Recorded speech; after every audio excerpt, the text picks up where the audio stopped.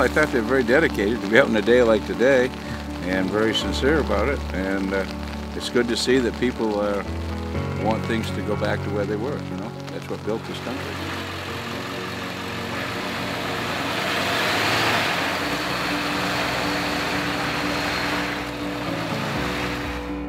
It's the point of doing something real and something that makes people take notice.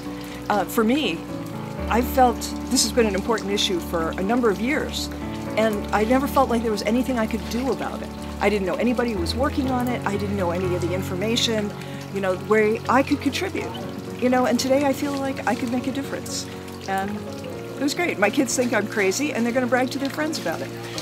At the end of the day here, I feel great. I think you have to take a stand. And you don't take a stand with words, you do it by actions. Simple as that. I think most of us agree with the idealism of McCain and the whole Granny D idea. And I don't know of anybody who's not in favor of reform. So you have to put your body out there and do it.